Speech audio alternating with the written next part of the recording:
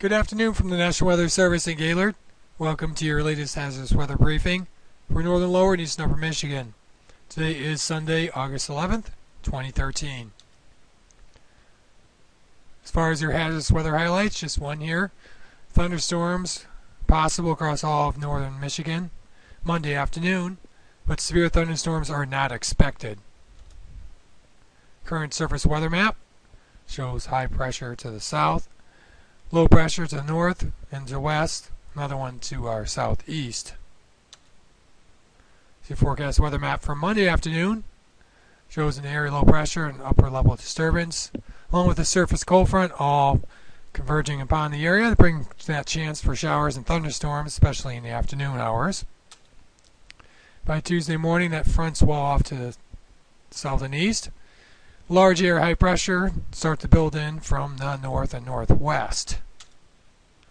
And there's a high pressure area that'll be right over the area on Wednesday as well, and for much of the week actually.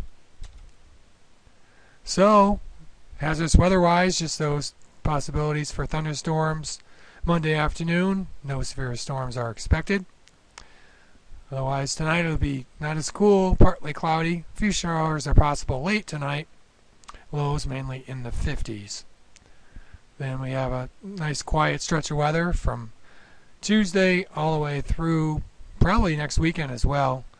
Cool for the midweek, and then moderating temperatures back to near seasonable levels for next weekend.